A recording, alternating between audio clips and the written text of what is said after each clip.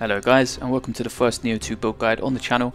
I'm working on some New Game Plus builds already, but I decided for my first playthrough to focus on Tonfa and Hatchets, and I wanted to share what I did to help you reach New Game Plus with relative ease, and I'll also give some suggestions on how to run it in New Game Plus if you decide to stick with the format. Whilst it is a Tonfa build, there's still a lot of things you'll be able to take from this, even if you don't use the Tonfa, as it makes heavy use of poison damage and ninjutsu, which is of course applicable to multiple weapons. One thing I want to mention is I've seen a few builds already posted that seem to specialise very specifically into one or the other, being kunai damage, ninjutsu or poison builds. The issue I have with this in a leveling build is over specializing can be a mistake early on because you lack the skill points and the armor sets necessary to make it work across the board. For example, specializing fully into ninjutsu is going to melt bosses, but it's going to leave you in a bit of trouble during missions where you either run out of kunai or have encounters where the enemy boss is extremely resistant to that playstyle. Of course, once you get to New Game Plus, you can craft sets that are specialized in untouched ninjutsu and you'll be able to craft shinobi boxes. So for the leveling build, I decided to synergize aspects of ninjutsu and poison damage into a playstyle that allows you to focus on your weapon damage when all else fails. Speaking of which, Tonfa specifically worked out great for me as it's strong against both humans and yokai due to the massive key damage it does, allowing you to work things into the build to let you capitalize on that broken key. You probably already know that breaking a human's key will let you spam grapples as well as easy knockdown abilities, but on yokai you can easily deplete key, then follow up with ninja feathers to do stupid damage that can one-shot most yokai and rip 25% HP directly from a boss's health bar. I really wanted to show you the kind of damage it does on endgame bosses, but seeing as the game is brand new, I kind of want to avoid major boss spoilers, so first I'll show you a small preview of how the build looks by the time you reach the end of New Game, before we go over in detail how you can progress in obtaining these skills and stats over the course of your playthrough. So looking at the core stats on the left, you'll see because we're running Tonfa, we're focused on courage and dexterity. We kind of want to level these together and then take whatever else gives us a significant increase in either weapon damage, life, ki, etc. Dexterity is of course required for ninja power and the amount of ninja items we can prepare. At about midway through New Game, you'll be able to do the stupid OP one-shot stuff on bosses without even running a ninja set. Now just a heads up, whilst you don't need weakness talisman from Omyo, it will help you melt bosses that much faster if you have it, so I advise taking a lightning talisman or something from Omyo and using that as much as possible whilst leveling. I didn't, and so I had to farm 30,000 proficiency in Omyo in one sitting to access the quest necessary to unlock the weakness talisman. If you made the same mistake as me, the easiest way I found to farm this proficiency was in the fight with the Obsidian Samurai. I literally just empowered my weapon with Omyo magic and beat him for a couple of hours and then got the proficiency. It's easier if you let him kill you after he enrages so that you can just spawn in the room immediately and repeat. However, this boss also is insane to farm because of the amount of Amrita given both as a quest reward and also in Amrita crystals given to you by him afterwards that offer like 20k a pop, so feel free to just kill him over and over if you prefer. We'll go over the ninjutsu skills to take and stuff like that a bit later. For my spirit guardian, I preferenced Ame no Mitori. I think with a build like this that makes use of agility and dodging, Feral is the best for burst counters and also serves as a panic button to avoid incoming attacks or escape from ki being broken. I continue to use this spirit even after obtaining multiple other feral spirits due to the stats it comes with. Anima charging is extremely useful for spamming our yokai abilities, one of which is essential to the build, which we will get to shortly. It's also based on consecutive attacks, and Tonfa is all about chaining fast hitting and multiple hitting combos together. 10% running speed doesn't seem that special, but you'll really notice it when you stop using it, and the Tonfa is already a very mobile playstyle, so this just adds to the pace at which you can zip around.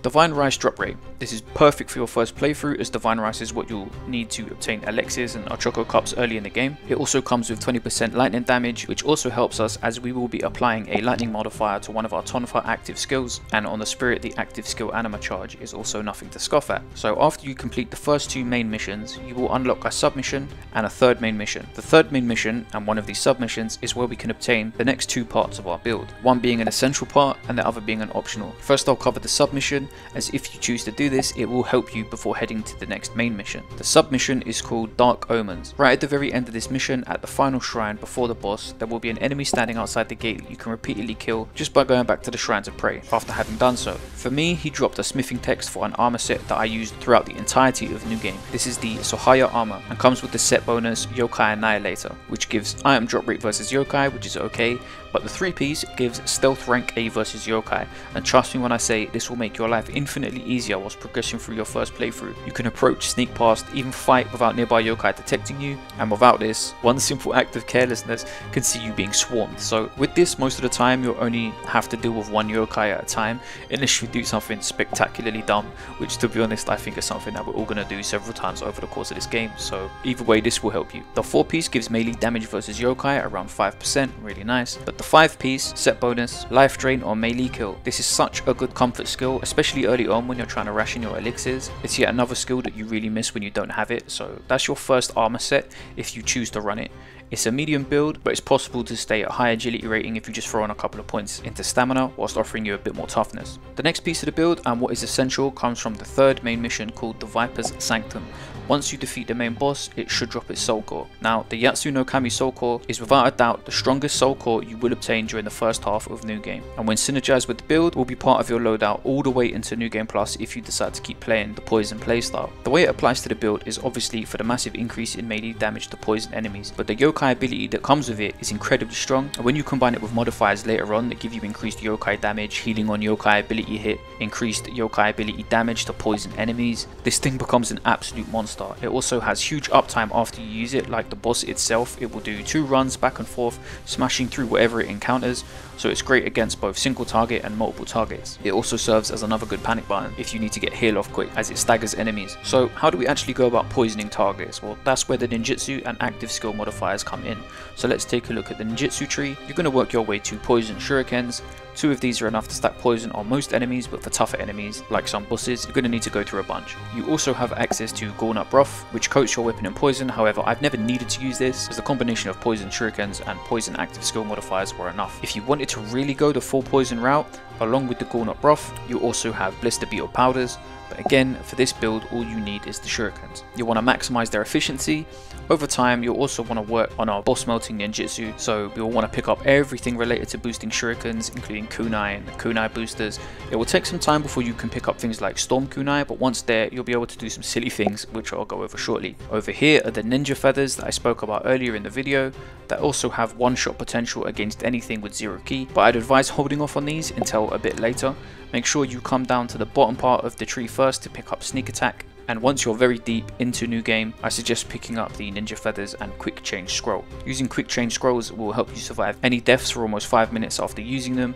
Just make sure to get out of danger immediately upon resurrection to heal as you come back with low health. Before we return to the stats, I want to get into the Tonfa skills and the playstyle a little bit, but before that, we need to go over our samurai skill points, as these will be the first things you'll be putting points into. So the first thing you absolutely need to do is work a couple of points down to this right hand side, taking Flux and Flux 2. Now, if you're a new player, most people will tell you to pick up the running water skills first, and yes, you do want them, but I cannot stress enough how important it is for you to learn how to flux key poles early on. I know it can seem daunting if you're new to Nioh, with so many mechanics being thrown at you, but I promise it's not as complicated as it seems if you just spend 10 minutes practicing it at the start of the game once you unlock flux. So as you know, a key pulse is already just tapping R1 at the end of an attack or combo, ideally when the glow of light peaks around your character. A flux is the same thing, except you're tapping the D-pad alongside R1 to change stances. So instead of a key pulse, you're just changing stances. Not only is this very beneficial to your key management, but it also ties perfectly into Tonfa, which benefits from stance dancing combos. But before we get into that, I'd recommend focusing on low stance and mid stance when picking up your running water skills in order of priority, as the combos I'm going to show you on the Tonfa only need you to be in those 2 stances, as the majority of the Tonfa damage is coming from active skills rather than the default stance attacks. So being in a low stance is what allows you to evade properly and manage your ki, and as such you'll be spending the most of your time in that stance and occasionally switching into mid stance when doing damage. So the first thing you want to pick up on Tonfas is the ability Wild Lions. It's what's going to allow you to pick your moments early on and counter with nice damage, so you can simply guard, wait for an attack, sidestep and follow up with Wild Lions. After that, we're going to work our way to our combo skills, the first of which being Demon Dance. I suggest getting Demon Dance Earth first, which is the low stance version. This will give you an evade animation whenever you perform a key pulse or flux. From here, you take the next skill down, Pulverize, which is just pressing square directly after your Demon Dance, and it will put you in a flurry combo. This does decent damage, but also huge key damage. Remember earlier in the video I talked about adding lightning damage to an active skill? This is the skill I apply it to, as it always manages to stack the lightning proc and slows the enemy whilst I switch to other combos, or if I just need to get out of there afterwards. After that, you can then take the same 2 skills for mid stance, and together they can be chained.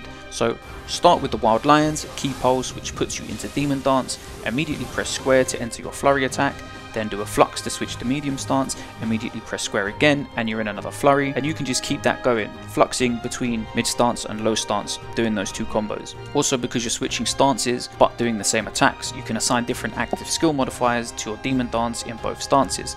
So I've attached the lightning skill modifier to my low stance demon dance, and then attach something else to the mid stance one. You should apply a poison modifier to your wild lions at the beginning. This can be found in the shifting tree, 3 skills to the left, and you also get the lightning one down here in the lower section. For the rest of the shifting tree, by the way, I won't go over them in detail because they're all personal preference, but the one thing I would highly suggest you pick up is Leechkin in the bottom right corner that restores health when you use a yokai ability. So back to the Tonfas, you're going to throw a couple of poison shurikens on the target, engage, throw out a poison modified wild lions to reapply the proc, then start doing work with your demon dance combos. Keep in mind the poison on wild lions won't be enough to proc poison on its own unless you stack heavy amounts of poison accumulation on your armor stats, so you will in most cases be applying all of your poison with shurikens. But don't spam them, sending out a couple followed by wild lions is enough to get a hefty proc on. Quite a way later in the game, you'll be able to unlock this move, Heavenly Chain.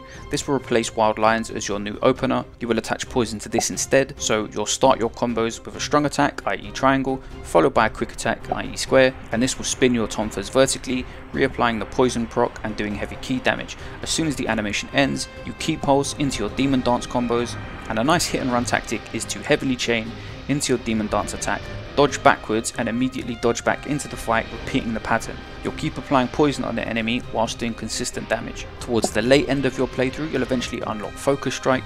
This move is so good. The only issue I have is that it's a charge attack on triangle rather than R1 circle like the IE Quick Draw or Sign of the Cross from Katana and Jewel Blades. So I accidentally keep fat thumbing the circle when trying to panic hit this move. So I end up going into Yokai Shift when I don't want to. But anyway, this move is great for closing the gap. It absolutely decimates human enemies. Not only is the damage great, but it knocks them down even without a stamina break, allowing you to follow up with an immediate ground grapple. But one little thing to note is you have to hit them immediately after they've been knocked to the floor as they stand straight back up. And you can only hit them once to activate the grapple icon. Like hitting them twice will cancel them out of that. You know how if an enemy goes down on the floor and you try to stab them but you're in the middle of a combo and you keep hitting them, then you lose the ability to grapple. It's that kind of thing. So after you've knocked them down, dash in, high attack them once and follow up with the grapple attack or finisher. Also towards the end of the game you'll unlock your Mystic Arts. Being able to cancel out of any Tonfa technique with a demon dance is amazing for chaining combos and evading attacks. However, I personally prioritize damage from consecutive attacks as Tonfa are amazing at ki damage but a little on the low side in terms of direct damage, and from here you can directly go into attack increase on Tonfas, which is a continuous upgrade slot. Of course you can grab both and just have one active, but in terms of being efficient with our skill points, that's what I chose to do. So if we head back to the ninja tree, we can talk about the boss melting OP stuff.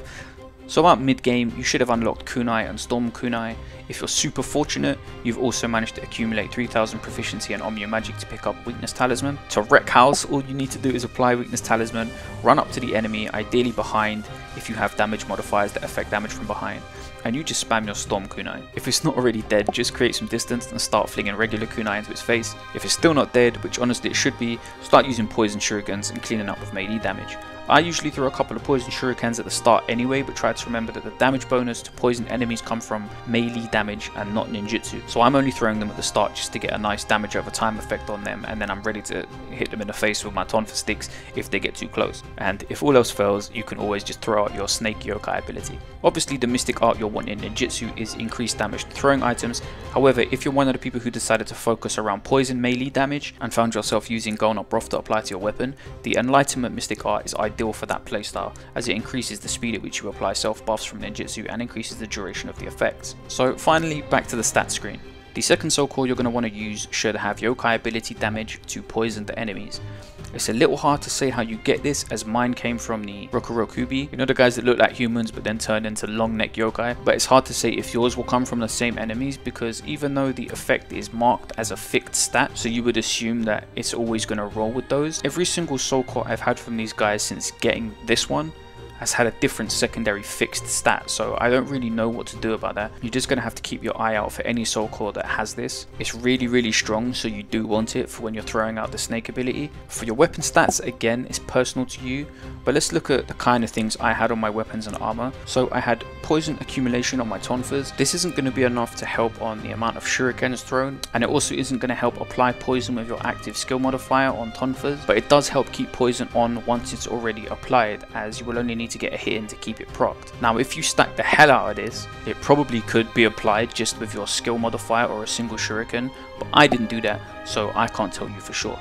Life Drain on final blows synergizes really well with the Yokai Annihilator 5-piece set bonus. Active skill breakers on here, I don't think it's something you would aim for, but it's decent against human enemies. The ranged weapons, don't worry about those until New Game Plus, as you'll be changing them all the time. For my amulets, I've got stealth against Yokai again. No idea if this stacks, I'm afraid, but I ran with it anyway. Auto grave recovery, not super important, but useful if you find yourself dying a lot. But okay, now we're looking at the stats we want to focus on. So melee damage versus poisoned enemies and kunai damage.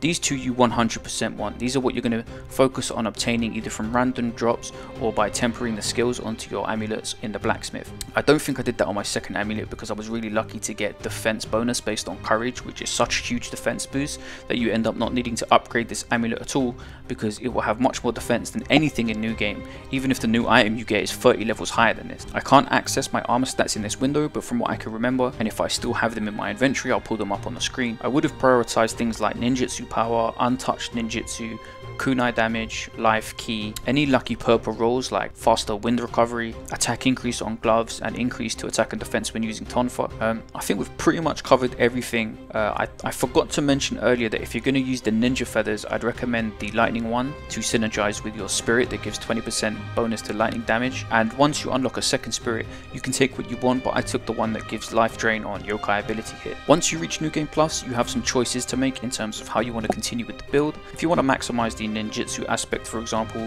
you could change your armor set to the Flying Kato armor, which gives the Master Evolution set bonus, which massively increases ninjutsu power and gives a damage bonus based on your ninjutsu power, as well as a large increase to untouched ninjutsu, which means if you stack untouched ninjutsu onto your armor with tempering, you're going to be able to spam kunais for days as they won't be consumed as easily. And when they do eventually run out, you can craft a bunch of shinobi boxes, which are items that you can use to restore your ninjutsu items at any time. If you wanted to stay the course on the playstyle we had, utilizing Tonfas, then you can either keep using Yokai Annihilator, or you can look at some other sets by going to the Nioh 2 wiki and looking up sets to find something that suits you. To me, a couple look interesting, like the Bold and the Boorish set. The only problem with it is it's heavy armor, so you'd have to get rid of dexterity in place of stamina, dropping your ninjutsu but keeping something like quick change scrolls from it. It will give you a much tankier build with defense on heavy, and it comes with life, damage taken mid attack, which is ideal for something like Tonfa and Hatchets, and also increased attack and defense when using hatchets. Speaking of which, I totally forgot to talk about the hatchets, so very quickly,